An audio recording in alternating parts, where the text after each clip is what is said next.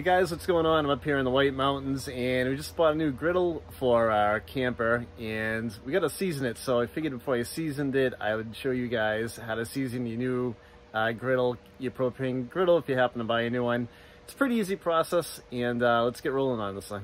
So I've already done this first step, but what you want to do as your first initial step while the griddle is cold, get yourself a damp cloth, just make it, dampen it with water, go over the surface and clean it of any, debris and stuff like that.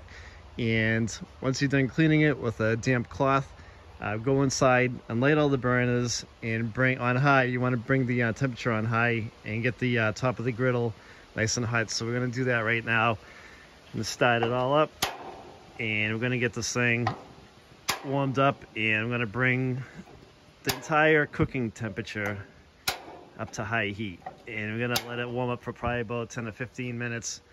Let this get up the temperature before we start the seasoning process. What you're gonna want is some paper towels, some tongs, and a bottle of flaxseed oil, so you can put it on the griddle when it gets hot, and we'll do that in a minute.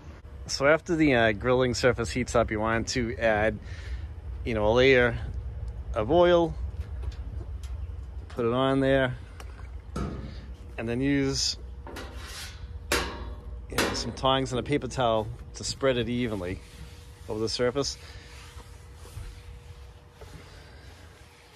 Make sure it's on everything, even the outside edges. And you're going to repeat this step probably about 3 or 4 times to fully season your grill. So mine looks black because I had to put some oil on my griddle before I did this video. The reason for it is that I didn't have time to season my griddle right away.